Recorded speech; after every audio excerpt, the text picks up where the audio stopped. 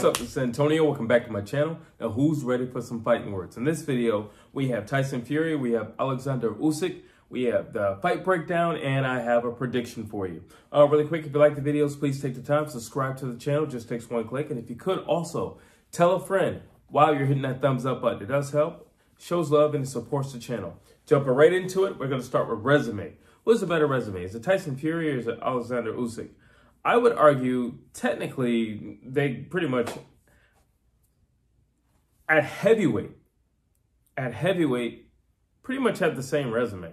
The biggest name for Tyson Fury is obviously Deontay Wilder, one of the most devastating punchers that we've got today, probably in the last, I don't know, maybe 20 years, I'll probably say. And then you have Usyk, who has fought Anthony Joshua, who's also a devastating puncher and just a behemoth of a man.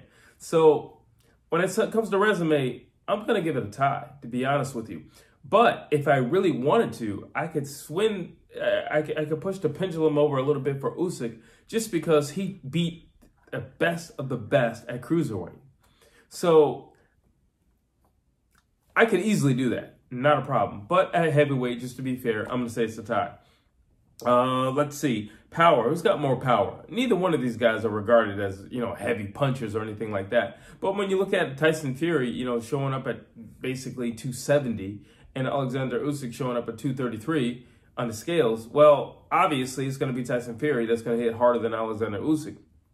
However, nobody's running in on Oleksandr Usyk, so I'm not going to say he doesn't hit hard, but no, he doesn't have a ton of knockouts or anything like that. While you look at Tyson Fury, yeah, he took out Wilder, but Wilder's a cruiserweight fighting at heavyweight. So it never really meant much to me that Tyson Fury could take down Deontay Wilder, because he should be able to. He's like 40 pounds bigger than him. I don't see any reason why he can't or shouldn't or didn't if he did not. So that doesn't mean anything to me that he can knock down a much, much, much smaller man. But neither one of them are regarded for power. In this case between the two of them for this bout, obviously I would have to go with Tyson Fury just because of his size. However, you know what? Power is not going to play as much a factor as people think it is, because Anthony Joshua hits really hard. And Usyk took those punches, and AJ was touching him. And Usyk took those punches. Usyk didn't go down. Usyk, he took those punches. So if AJ can't put you down, I don't see how Tyson Fury puts you down. At least not with a punch. Now, if he's going to do his Tyson Fury, would I just lay on you all night? Then yeah, maybe he can do it because he can wear him down and just, strain him out with the weight of his body. But through a punch, I don't see that happening, to be honest with you. AJ can't do it. You certainly can't do it. AJ's fast, AJ's accurate, and AJ's a finisher. If AJ can't do it, I don't see how Tyson Fury can put out Usyk. And Usyk is, I don't understand how he's not regarded for having, a granite chin, because he gets hit. Derek Chisora hit him. He gets hit. So I don't really know. But I would definitely say when it comes to power, I'm only giving it to Tyson Fury because he's bigger. Obviously, the likelihood of Usyk knocking out Tyson Fury is very, very, very low. Let's see. Speed. Oleksandr Usyk. Hands down. Oleksandr Usyk. His hands, his feet, it doesn't matter. Oleksandr Usyk. I understand why Oleksandr Usyk came in at 233. If I were, let's just say if I was associated with his camp and his team, I would say 225. At best, 220. Your speed is going to be one of your greatest attributes, because you don't want to be bigger and sluggish with this much, much bigger guy, especially in the latter rounds. I think speed is going to be a huge portion of this fight and leading to a victory against Tyson Fury. But hands down, Oleksandr Usyk when it comes to speed. Heart. Who's got more heart? Listen, Tyson Fury's been down several times. You cannot take the heart away from Tyson Fury. He's been down several times. If there's one thing I can say the Gypsy King is aware of, he's aware of the size of his heart. And I think his heart is just as big as he is. However, when you look at Oleksandr Usyk, you got to give him props. You have to give him props because look what he's doing. He's taking on these big dudes. Like, these are some big guys. Anthony Joshua is a big guy. Like, Tyson Fury is a big guy. Derek Chisora is a big guy. You know, just to be in the realm of the giants, heavyweight is different. Getting hit by a heavyweight is different. You know, so you have to give him props for that. I'm going to say it's a tie for mental toughness because, yes, Tyson Fury has been down several times. However, there's always some type of controversy attached to Tyson Fury. There's never been any controversy attached to Oleksandr Usyk, ever. No steroid use, no tricks in the ring, no tricks with the gloves, no tricks with the camps, no trickery at all. Oleksandr Usyk is a man of his word, and he's an honorable guy. There's nothing anybody can say bad about Oleksandr Usyk, including myself. In which case, when it comes to mental toughness, I'm just going to give this one a tie as well. I can't take the fact that Tyson Fury got up. You got to give him credit for that. So that's why it's going to be a tie. Boxing IQ. Now, here's where it gets funny because it's basically, well, you know what? This is tough, but I'm going to say it again. Oleksandr Usyk is yeah, they're going to say Tyson Fury is the lineal champ and all that. That's cute. That's fine. But Oleksandr Usyk did it in 2 weight classes. And he's stayed the course. He didn't take any breaks. He didn't take any breaks. He was looking to fight anybody who was considered the best. Anybody who's considered number 1. Anybody who has the belt. That's the guy he's been going after all his career. Very successful cruiserweight. Arguably one of the most, if not the most successful, I'll just say second to maybe Evander Holyfield. That's about it. There's Oleksandr Usyk. Then he goes up to heavyweight, and he's dominant. He's dominant. Like, I'm sorry. So, listen, boxing IQ, yeah. The Francis Ngannou fight with Tyson Fury was a little shocking. I don't care if they say he came in out of shape. It doesn't matter to me. Francis Ngannou should not have done that to Tyson Fury. He should not have done that. I'm not saying he should not have gone the whole distance because, again, Tyson Fury doesn't hit very hard.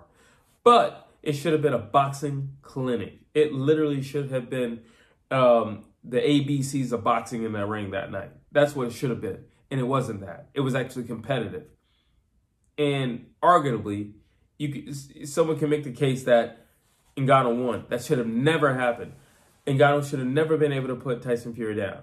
You got to give boxing IQ to Usyk because as big as Francis Ngannou is, he wouldn't do that to Usyk. And I don't care how small Usyk is. Francis Ngannou would not do that to Oleksandr Usyk. Not on no day.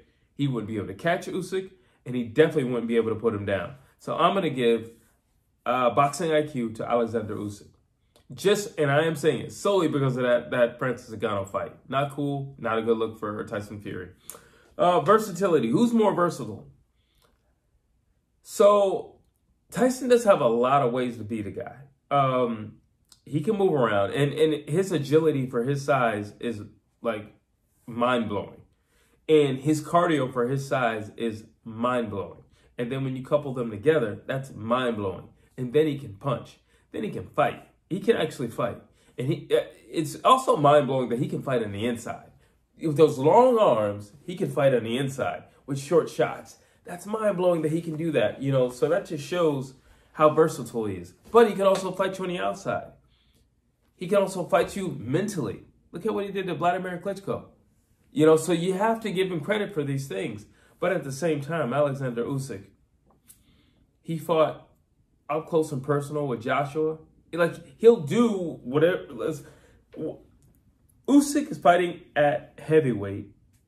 He never gets an opportunity to dictate what goes on in the ring in terms of how we proceed in the ring tonight because he's the much, much, much smaller guy.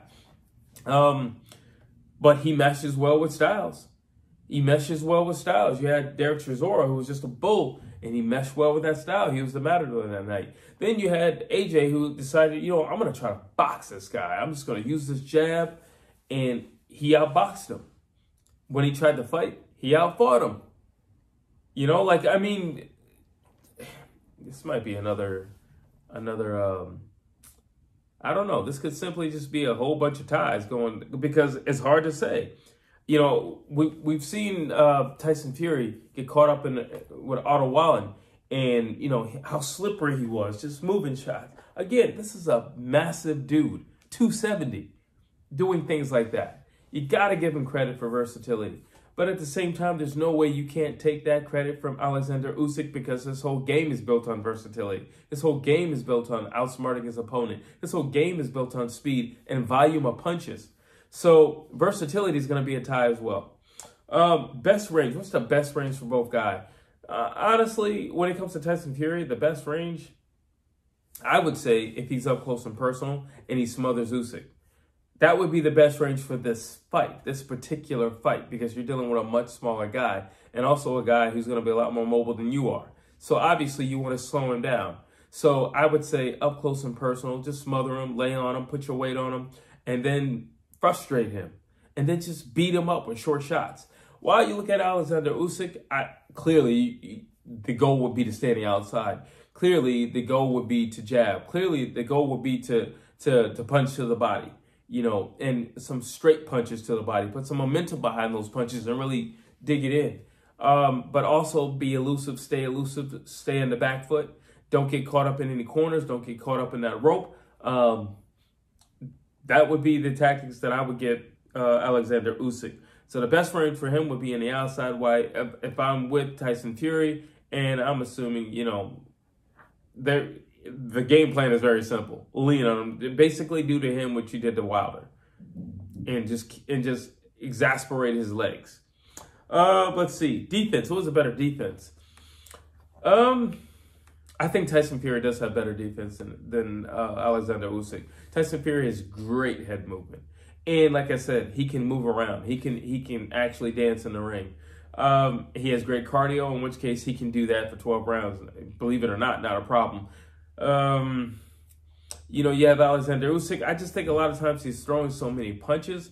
In a sense, his offense is his defense, in a sense. He's also a great counterpuncher to add to his defense. But he doesn't do anything special. I don't think his head movement is anything to marvel at. I feel like it was at cruiserweight, but at heavyweight, I really don't feel like that. And it could just simply be that they're so much slower than the guys at cruiserweight that he can just see stuff coming. You know, it could simply just be that. But he uses his legs a lot, so if he's just not there, that's basically his defense. So I would still give it to Tyson Fury. I feel like he has more ways of being defensive than Oleksandr Usyk at heavyweight. Cardio. It's a tie. It's a tie. Because both guys can fight for 12 rounds. So it's a tie. The way, because Tyson's going to morph throughout the fight. He's going to try this, he's going to try that, he's going to try to box, he's going to try to roughhouse, he's going to try to brawl, he's going to try to wrestle, he's going to do a whole lot of wrestling, especially, not even wrestling, manhandling. You're dealing with a much smaller guy. You being saying not to. Why not take advantage of the fact that you outmuscle him? You outsize him. You might as well use it and utilize that and make that a tool and a weapon during the duration of the fight. While you have Oleksandr Usyk, like I said, he's got legs and he's got a ton of punches. He throws a lot of punches throughout the rounds, and got to give it a tie. Again, I got to give it a tie. Durability, Tyson Fury, because let's just say you put him down. You better believe Tyson Fury is getting back up. You put Usyk down, I don't know. You know, I don't feel like he's been in the same sticky situations that Tyson Fury has been in. So I don't know. But I can tell you this. You put Tyson Fury down, he's getting up. If you cut Tyson Fury, he's going to battle through it. That's what I know. That's what we've seen. And I'm not saying that Usyk can't do it or won't do it, because Usyk has shown that he's nothing but a stud. It has been nothing but a stud throughout the duration of his career. But he's never had to go through the adversity that Tyson Fury's had to go through. Tyson Fury's been down several times. He's faced the most devastating puncher of probably the last 20 years. And he got up every single time, while there were other people like Spielka who got hit by Deontay Wilder and was carried out of the ring. Got to give it to Tyson Fury. My final thoughts on this fight, because I just have a bunch of ties, to be honest with you, going down. My final thoughts. or a prediction. I'm not counting Oleksandr Usyk out. This is my ace in the hole why I'm going with Oleksandr Usyk. Yes, it's hard to go against Tyson Fury. He's 270 pounds. So it's hard to go against him. Like it's almost ludicrous to bet against him. I get it. But at the same time, Anthony Joshua, who is a real finisher, a real dog. Yeah, Deontay Wilder hits hard. Deontay Wilder only has one hand and one punch. AJ doesn't. He has both hands. He can finish people, and he finishes guys. He hits very hard. He brings pressure. If Anthony Joshua can't get Oleksandr Usyk out of there, I just don't see how Tyson Fury does it. And Oleksandr Usyk is a very intelligent guy. He's a true student of the game. He's a supersized version of Lomachenko. And it's hard to go against Lomachenko, but it's even harder to go against Oleksandr Usyk. He has more credit to his name. It's just hard to go against him. I love the Gypsy King, but I'm going with Oleksandr Usyk on this one.